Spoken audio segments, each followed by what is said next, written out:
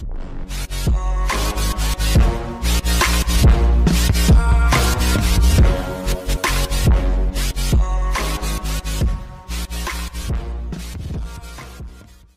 ora. Welcome to Conversations with Wāhine, brought to you by the Wellington branch of the National Council of Women, New Zealand.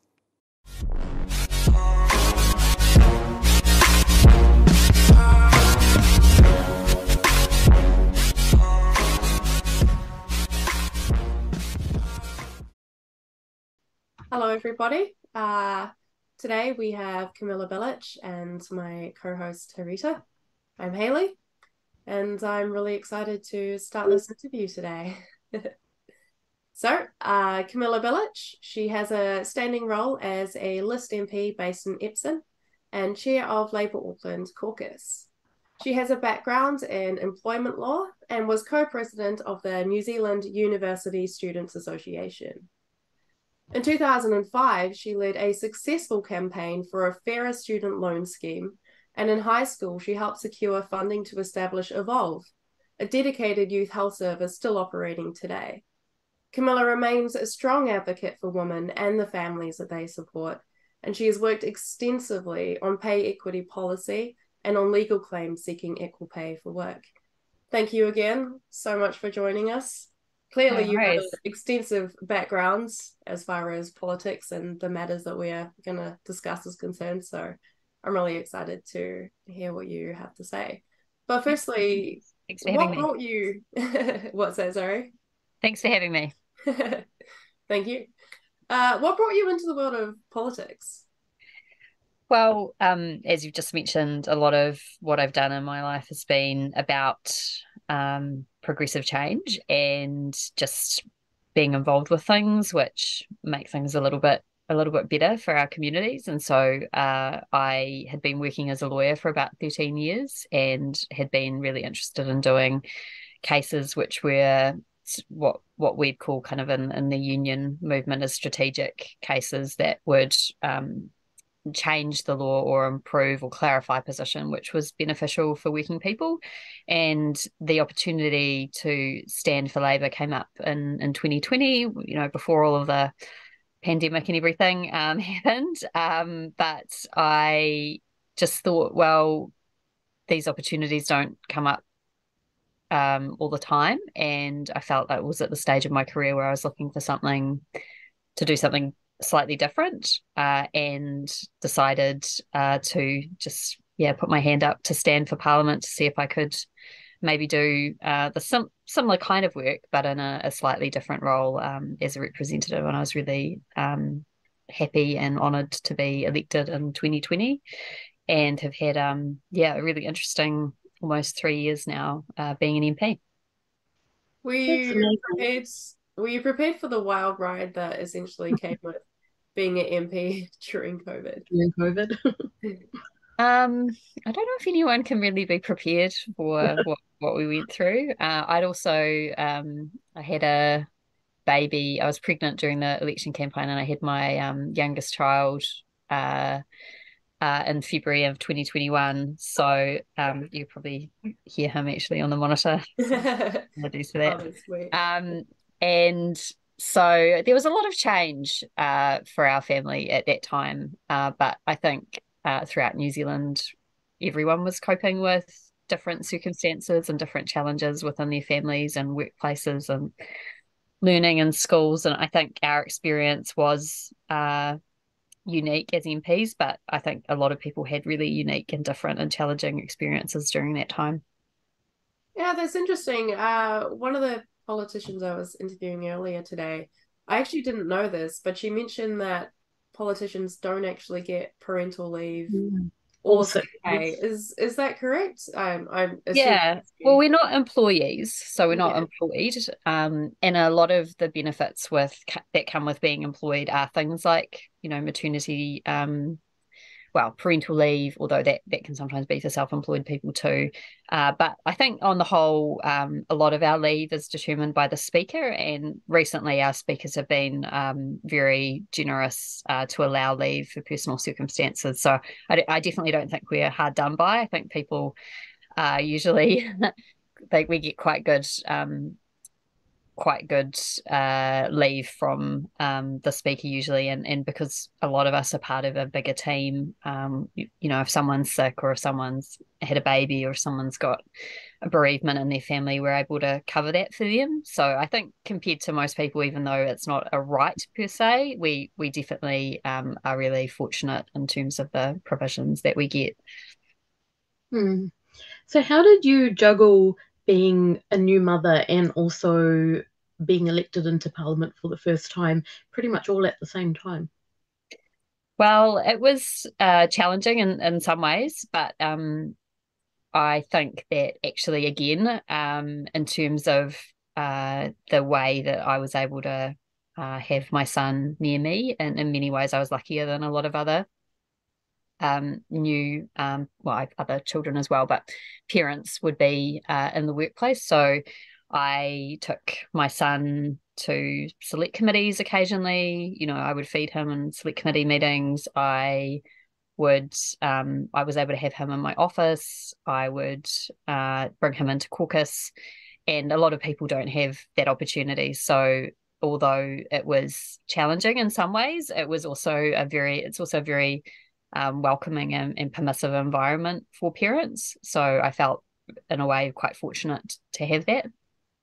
Yeah, that's really good. I feel like New Zealand Parliament's probably one of the few places that actually allow the MPs to do that, which just makes it makes that barrier less, that being a new mother shouldn't stop you from becoming a politician.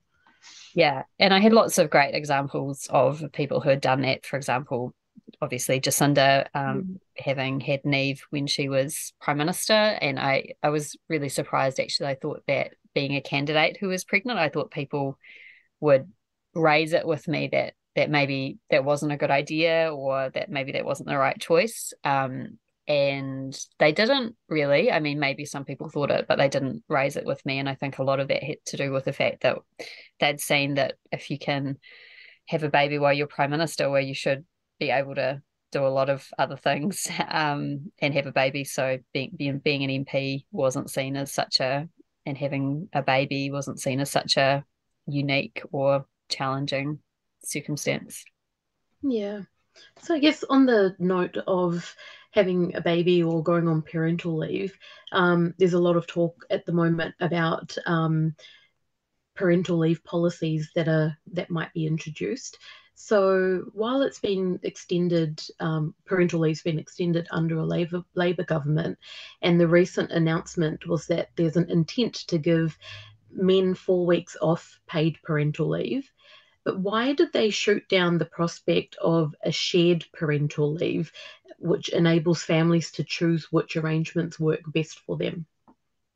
Yeah, so the policy that we've come out with would allow leave to be taken at the same time and it would be, it would be two parents. So whatever gender they happen to be, would be entitled to decide that one person was the primary carer and another person was the not the other parent or the secondary carer for that baby, and it could be taken at the same time. The difference in our policy really is that would be paid, and it wouldn't be taken off the time that was quite hard fought for. So the Labor government brought in the original entitlement to parental leave, and then the entitlement to 6 weeks, 26 for babies was a big campaign that I was in London for a lot of that time, but some really close friends of mine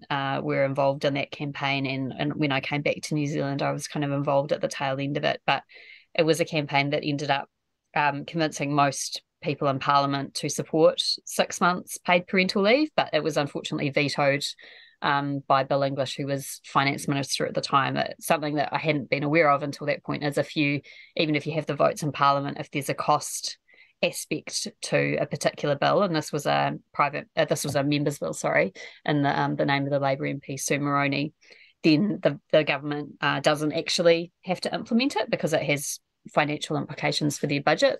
So that's something that came in 2017 under the Jacinda Ardern first term of that government.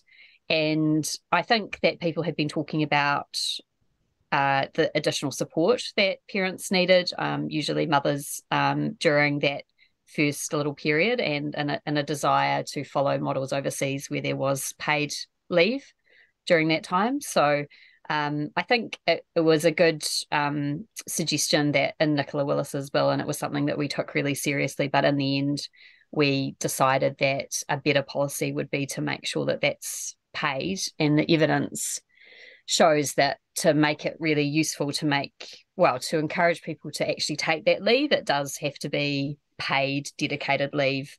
Often if it's just permitted to be shared within the scheme, evidence from overseas is that people don't actually end up using it, because it usually what happens when people have babies is one person might take on the earning, another person might do unpaid work taking care of the child. So I think it's I think that was the right decision, but it didn't mean that we didn't think about that bill really carefully. And I gave a speech in the House about it, and we did consider that because we do see that there is a need for partners' leave. It's just that our preference is that it's paid, and the reason our preference is for that is because we don't want to take those hard-fought wins away from the primary carer, and we also want to make sure that if partner leave exists, that partners are supported to take it. So that was the reasoning, really.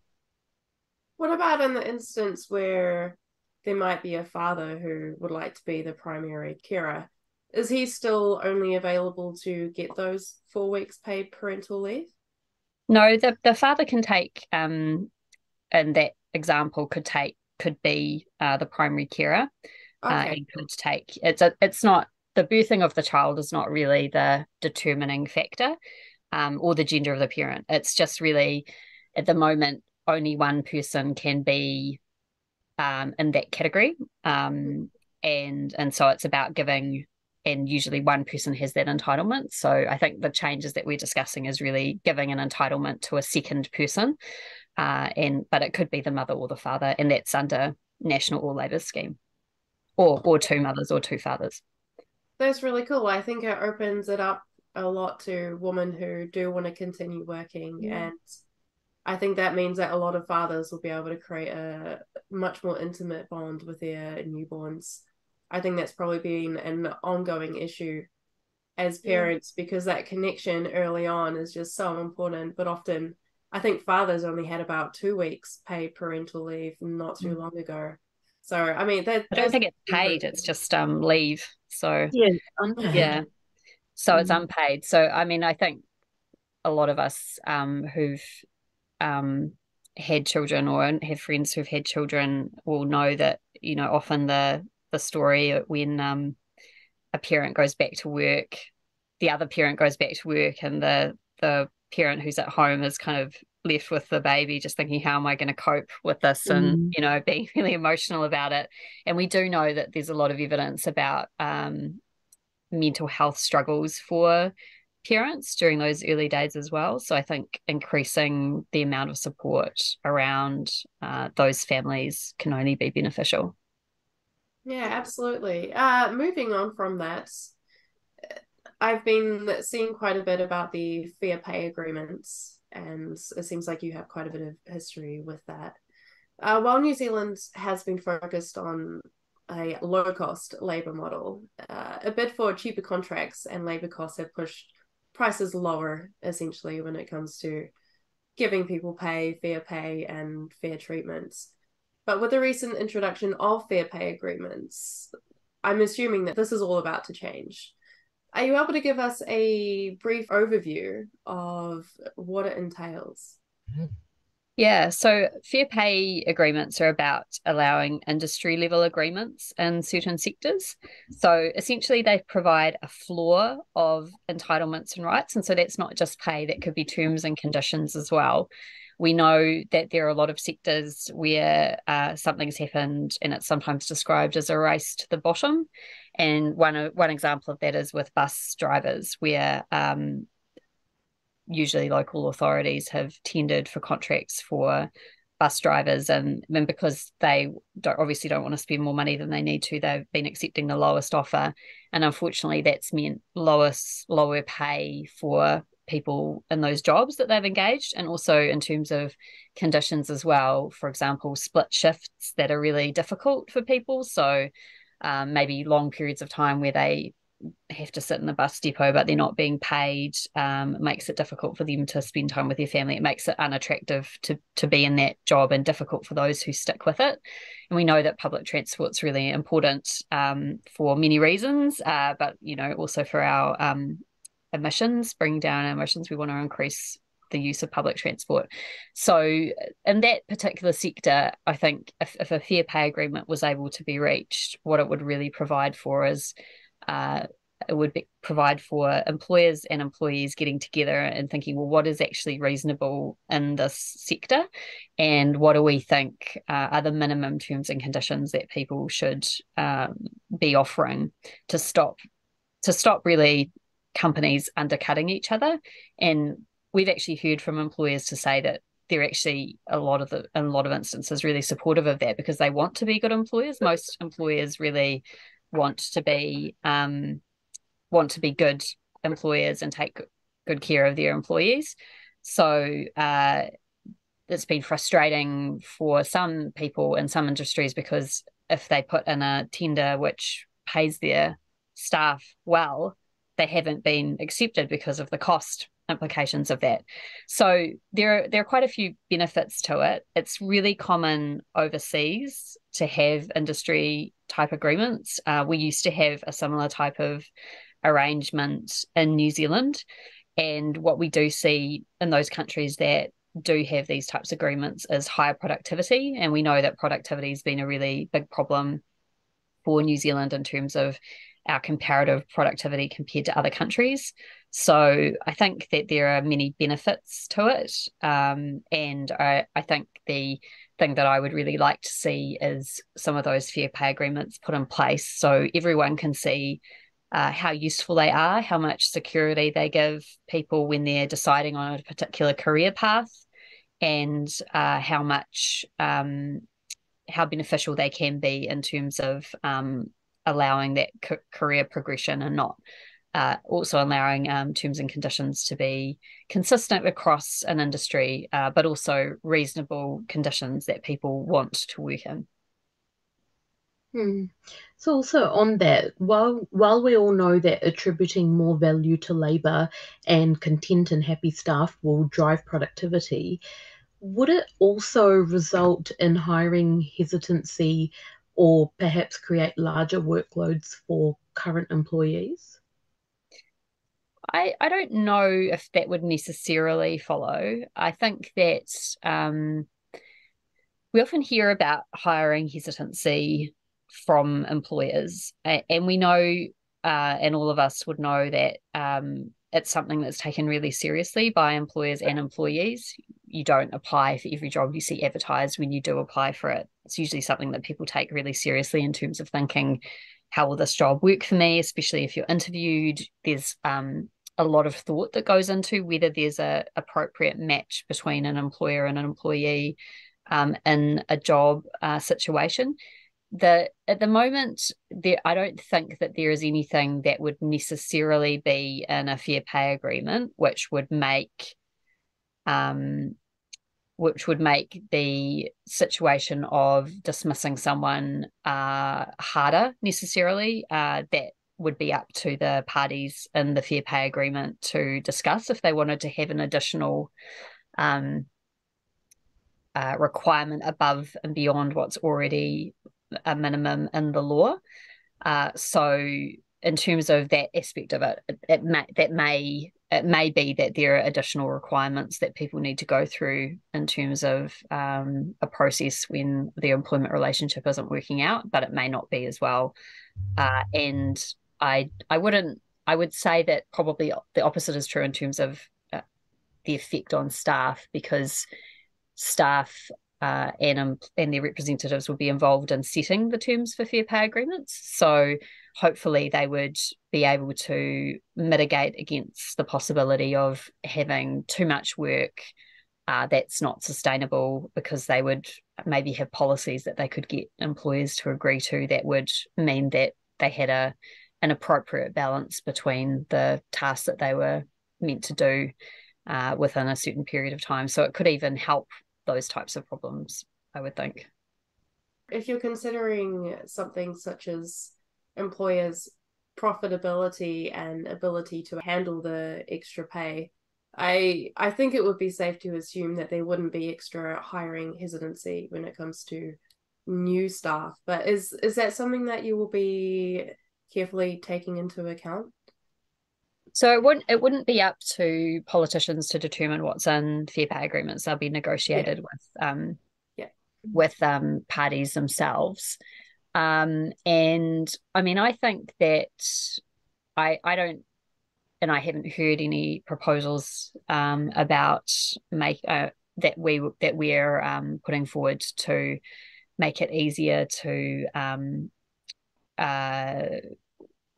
basically sack people from their job, because we think that the current situation is good. I do know that some other political parties have talked about returning 90-day trials to all workplaces. At the moment, they're only in small workplaces, and I've got a lot of concerns around that, because I don't think it's fair to dismiss someone for no reason. And I think that big employers who at the moment don't have access to 90-day trial periods usually have the resources to be able to manage and upskill staff, and make training available if there's any issues with that staff member and how they're working. If it's a bigger problem, then of course there's other options of going through dismissal procedures, which are always available if there's fair cause for that. But I'd be hesitant, and I am concerned about policies that would make it more likely that people would lose their jobs. Yeah, I think more what I was getting at was when it comes to hiring new employees in the first place. I mean, I'm You mean assuming about there will be cost? a general consensus that employees and employers can come to, but obviously if they can't agree, then it goes elsewhere to make that decision. But is that a general concern amongst either politicians or people involved, that there could be some hiring hesitancy as far as actually getting new people in when we need them? Well, I think fair pay agreements would probably make people more confident in terms of both employers and employees, because there's more clarity. So an employer will know clearly that they can't pay and have terms and conditions which are less than the fair pay agreement. So that would give them certainty to be able to budget to make sure that they could afford to bring on new staff. And from the employee side, they would have more certainty to know that their terms and conditions would be, at least as minimum set out in the fair pay agreement. So that would give them more certainty as well. I mean, these types of arrangements, a fair pay agreement essentially will just mean that certain conditions are mandatory within people's contracts, but people still these days have contracts anyway. They have either individual contracts or collective agreements. The thing that would change would that there'd be more consistency in these types of agreements, and they'd probably provide for more minimum standards. So it's kind of, from my perspective, a better type of employment agreement. But I don't think it would necessarily increase hesitancy in and of itself. It would just provide more clarity and basic standards for working people. Okay, so it's less about potentially raising wages to a point where companies may not be able to handle it quite so well, but just more about creating a blanket regulation that we can all follow.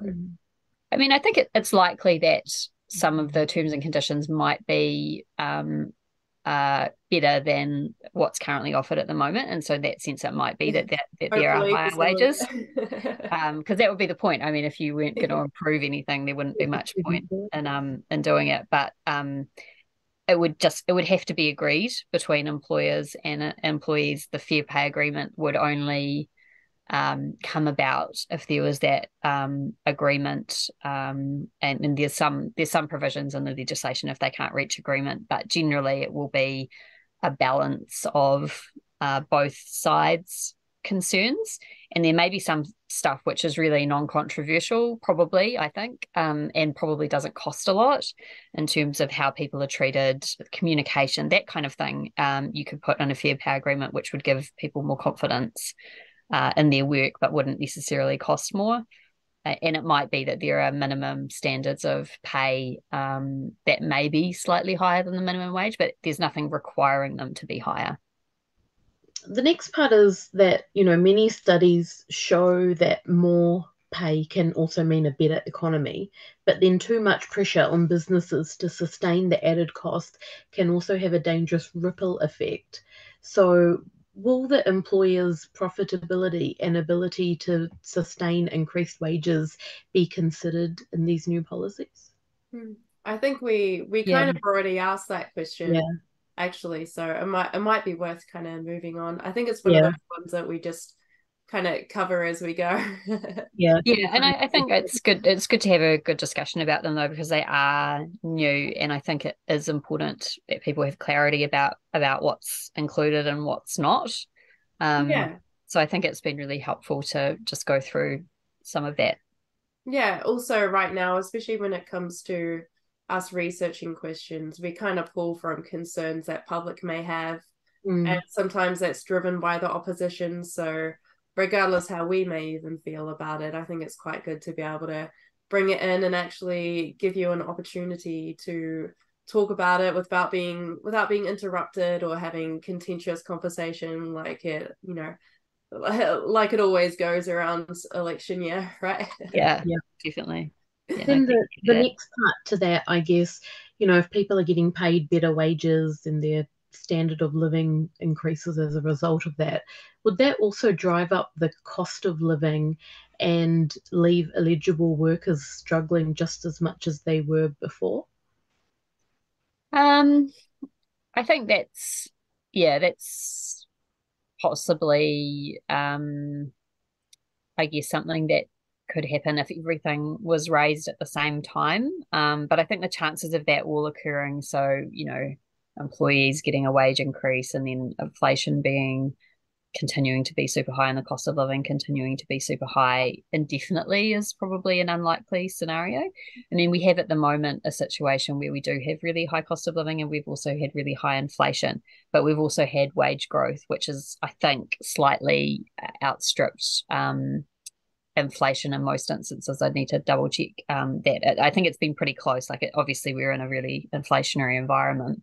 But one thing that is definitely certain is that we've got one of the lowest unemployment rates that we've ever had since we've had records. And also, the minimum wage has gone up significantly during the period of time that Labor's been in power, I think about $7. And now you'll see, when you look at the living wage and the minimum wage, you won't see as much of a difference as you would have seen 6 years ago between what people have to be paid at minimum and what people can actually have as a living wage, which is obviously separate to the government.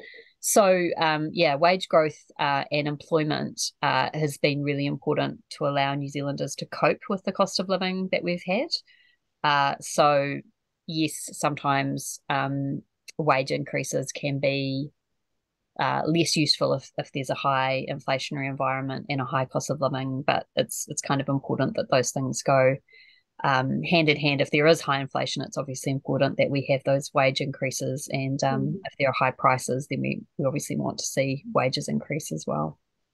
Yeah, I think it kind of just reminds me of the issue that people have now, right, where inflation and cost of living in general it's just increasing year on year. But when people look at how much of a CPI increase they're getting at work, it just doesn't add up. You might be getting a 2 or 3% increase at work, but you look at how much groceries cost today compared to last year, and it's much more than 3%. And people are struggling to keep up on the same money that they had previously.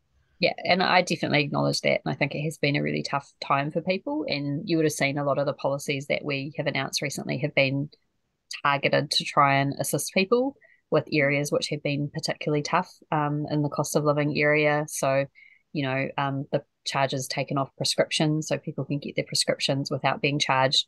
Often that wouldn't have been a really large charge, but we do know that people were not picking up medication because of that charge. And when you're sick, it's obviously really important that you take the medicine that you require at that time.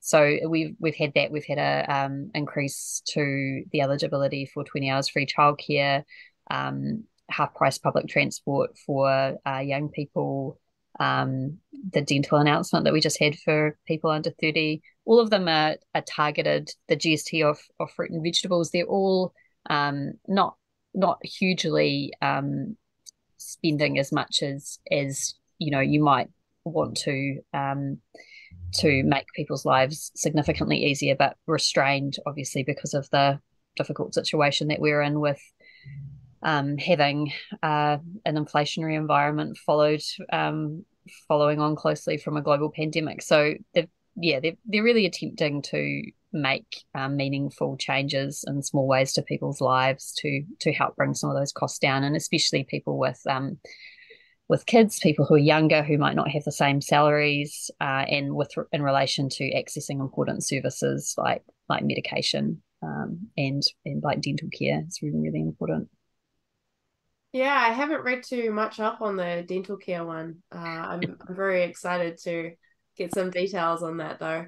Obviously, Yeah. these fair pay agreements, they're a huge win for unions. I think unions used to be quite big. They helped a lot of people, and then they just started to drop in some countries. I assume they started to drop because they were actually helping some people, and then they got the help they needed, and then they no longer participated in unions. What do you think this means for unions now? Do you think they're going to get a lot more support? Will they be able to make a bit of a comeback, or will it be a little bit less necessary with these fair pay agreements in place? Well, I've always believed in the power of unions. I've always been a member of a union, and I've worked for a number of unions as well, in various roles, and most recently as a lawyer. And the reason I think that they're important is because I think in every employment relationship, often there's a power dynamic where the employer has a lot more power than the employee. And I think that's true really in almost every role that you have. It's very difficult to find an example where that dynamic doesn't exist. And so what unions have always tried to do is to equalize that relationship somewhat. So to provide people with advocacy on minimum rights, health and safety is also another big area where unions have made a huge contribution, with wage rises, with just general terms and conditions. They've been really important, and often that's the only way that you can have a more equal relationship. And we know that work is really important for people. That's not just to earn a living, but it's also to do with self-esteem and being able to contribute and feeling that sense of self-worth. So having a job and feeling like you're that you're being respected, and that you're being treated fairly. So not, hugely high expectations that people have is really important for people and how they feel. So unions, I think, will always have a role.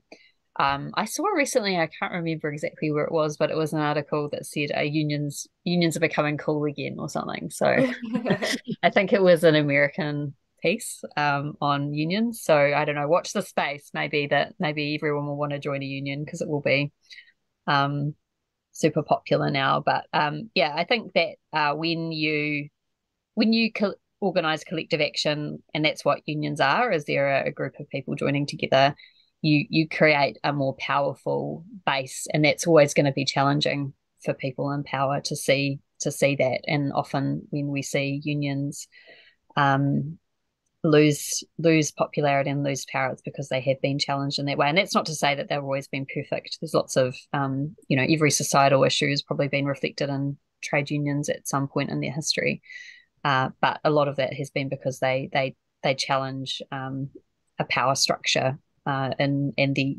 objective is to create a fairer, healthier, safer more well-respected workforce.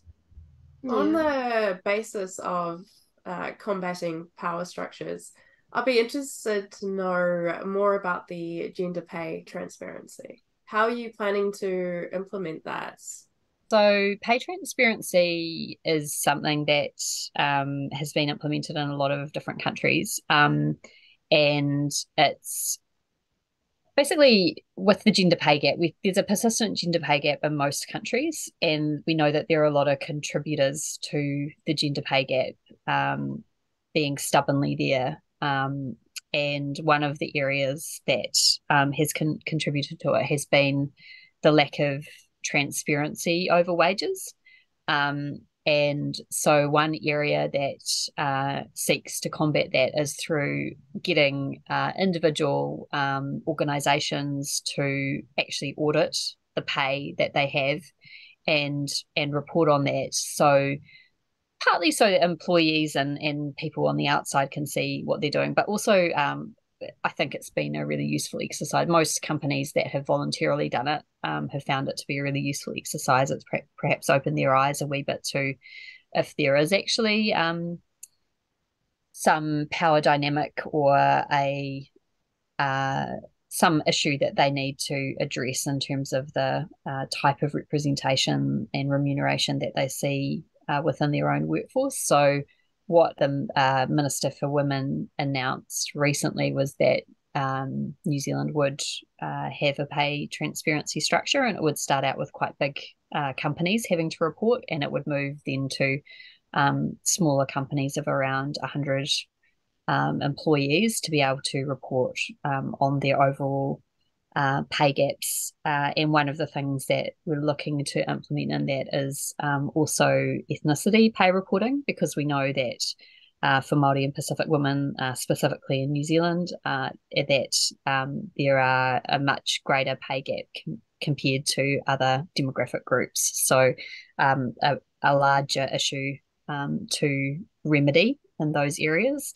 And I think you would have heard it all the time that sunlight is the best disinfectant. And so pay transparency is really about shining light on an issue and hoping that will result in more equitable remuneration for people. Would there, with this transparency, would there ever be a penalty for companies that do have a big gap between their pays? It might be that there is some kind of penalty regime. Usually with pay transparency measures, the penalty is for not reporting rather than for actually having a pay gap. The main penalty that you'd be likely to see would probably be more that if you had a company and they had a significant pay gap within, say, a job title, so the women, for example, were paid a lot less than the men, or it could easily be the other way around in terms of our law, then those women could probably take another type of legal claim about discrimination or under the Equal Pay Act as it was originally drafted to remedy that situation. So most likely the main penalties would be if you don't report. Some pay transparency regimes, like in the UK, when they first introduced it, there wasn't a penalty regime. So it was just that there was a rule you had to report, but there wasn't necessarily consequences if you didn't.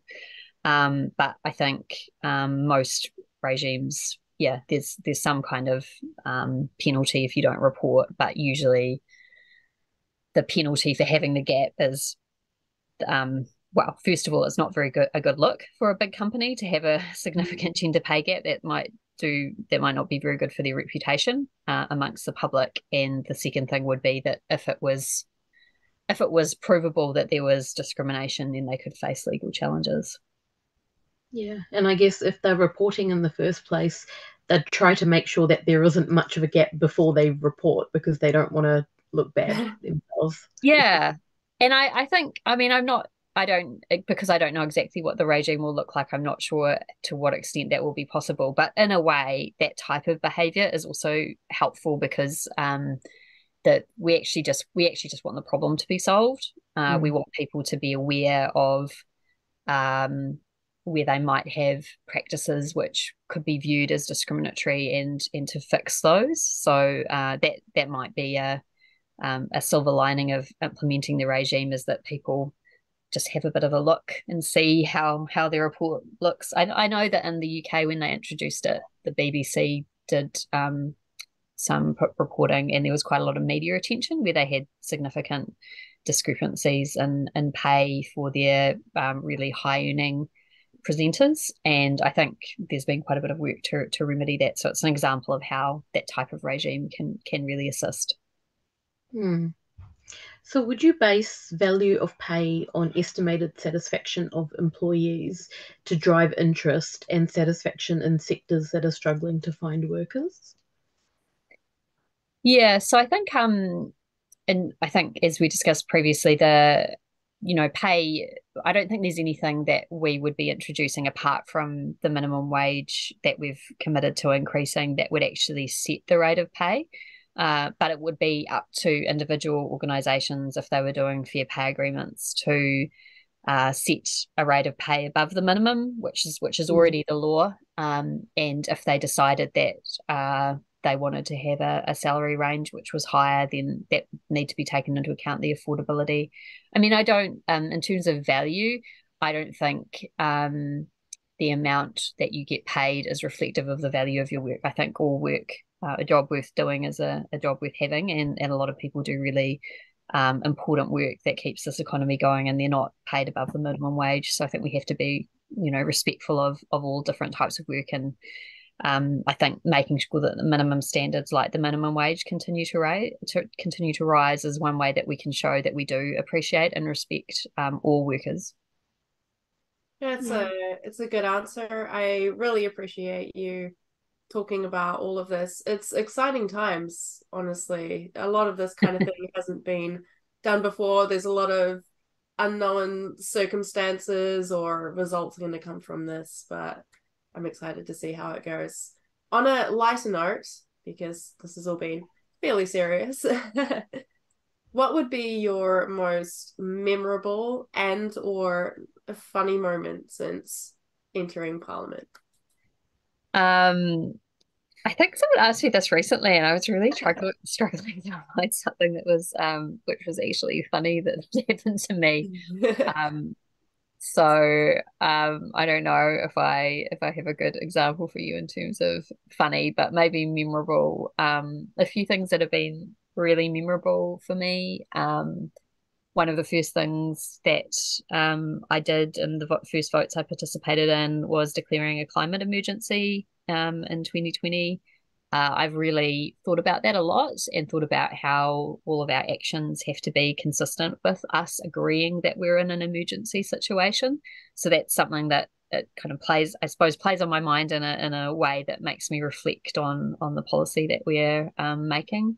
I was there for the Dawn Raids apology that Jacinda Ardern made, which was incredibly moving, incredibly powerful to be a part of that, and to just be in the same room during that time. And the emotion for a lot of my colleagues, and we've got the biggest Pacific Caucus that we've ever had in the Labour Party, and to see how important that acknowledgement was incredibly memorable.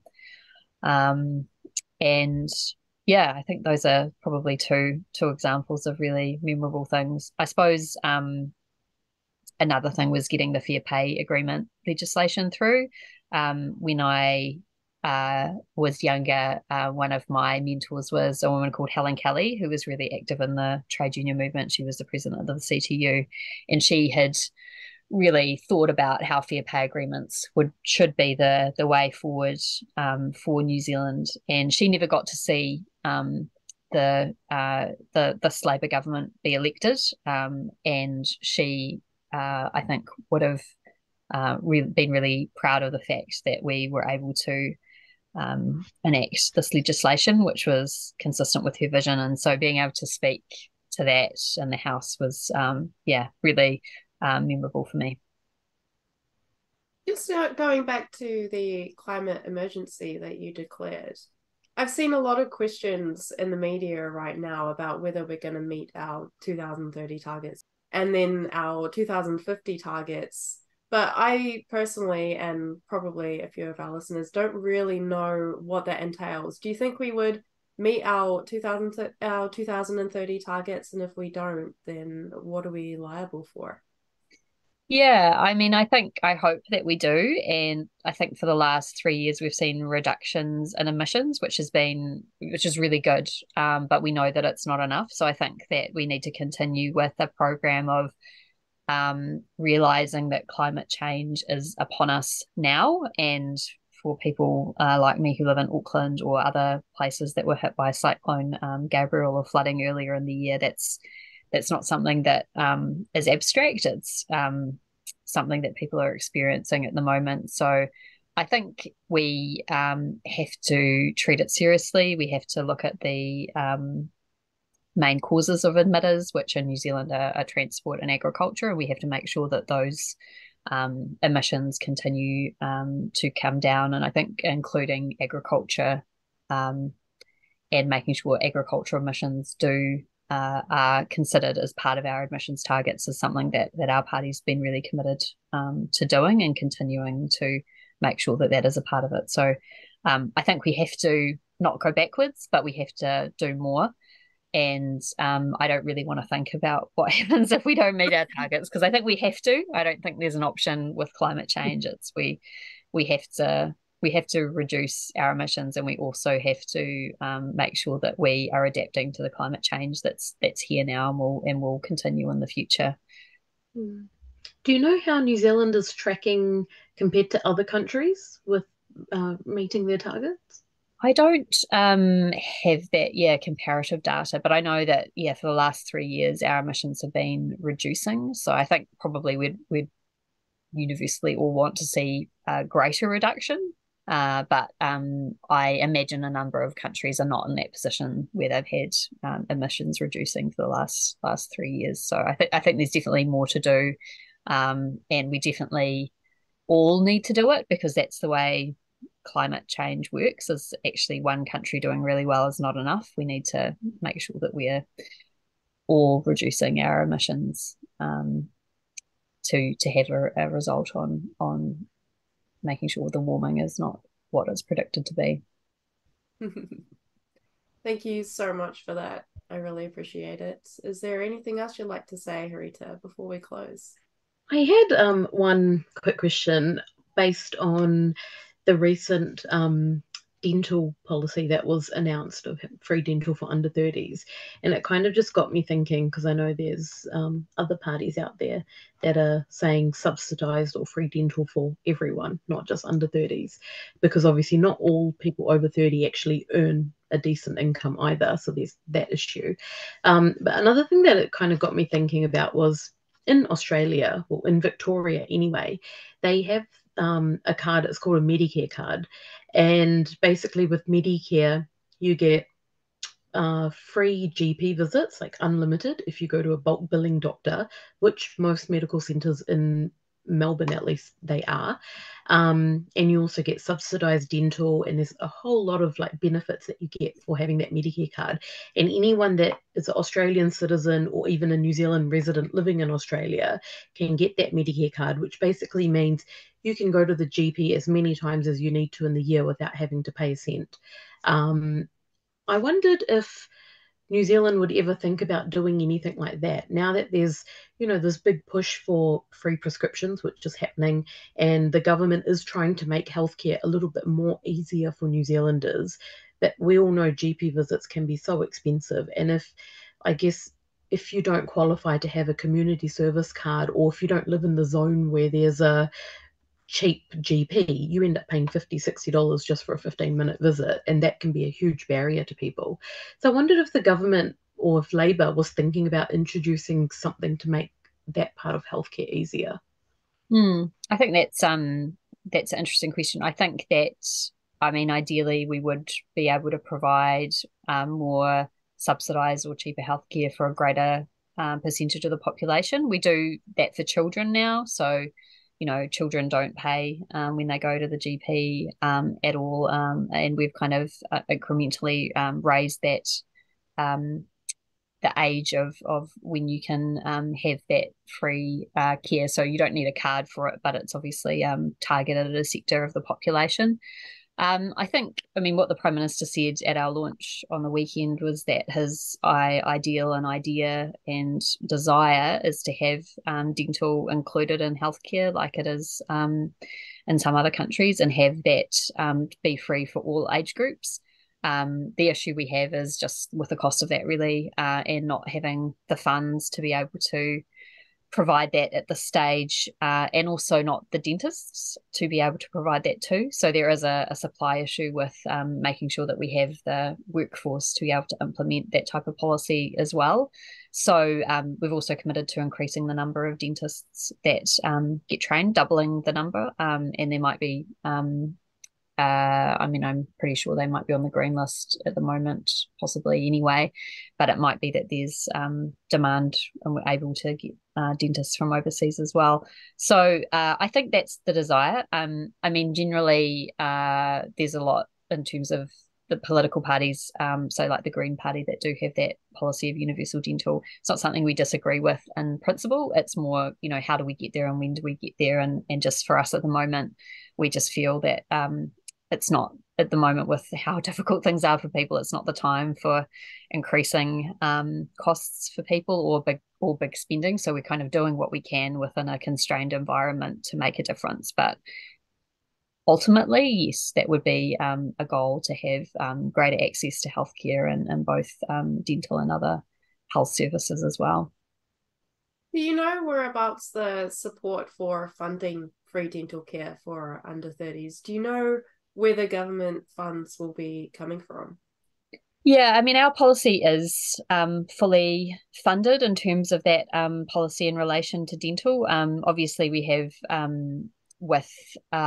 we've been having slightly, well, I think actually it's decreased in recent times, but with wages rising and with more people in employment, there's been taxation that comes in that we can use for different projects and funds, and there's also been decreases in some government spending that we've made, some programs that we're not doing anymore, and there's also been, I think it was several $billion that the Prime Minister and Minister of Finance were able to find through getting different departments to reduce their costs as well. So I don't have all of that detail in front of me in terms of the exactly amount that's going to cost over a long period of time. I don't think it's for what would be a significant change for people. I don't think it's a huge cost in the scheme of things, but it is all funded, and it comes from the way that we prioritize our existing spending. Yeah, hopefully the comparison between what it might cost the taxpayer versus what the taxpayer might actually be getting out of it will be released, and a lot of us can see it. Otherwise, there's always these assumptions of, oh, you're getting this free, but you're actually paying for it anyway. It's way around now. It's true. And I think some people will look at voting in that way, but I think a lot of people also vote on the type of society that they want to live in and the type of community that they want to have and what they expect for their neighbours and other members of their community that might not be as able to pay for things. And so there are people who will, look at the various calculators that parties have and decide to vote on who gives them the most money in their back pocket from those calculations. But there'll be other people who think, well, actually, I want to live in a society where people have access to, affordable public transport and cheaper dental care and health care that's not dictated by where you live, and free school lunches and that kind of thing. And that will be, the place that they want to raise their children, raise their family, and how they see New Zealand. So it will be, there'll be people will just decide based on different things, and there's no right or wrong way. But probably my message would be, it's really important that people get out and vote, because it is going to be a really close election, and people's vote does matter and will make a difference. Yeah, it's certainly going to be an interesting one. I'm excited to watch it, and I'm sure you're excited and potentially a little nervous and maybe quite keen for it all to be over so you can spend some time with your young one. Well, thank you so much for taking the time to join us today. And a big thank you to our listeners. This has been Hayley and Harita with Camilla Belich on Conversations with Wāhine. Thank you so much for having me.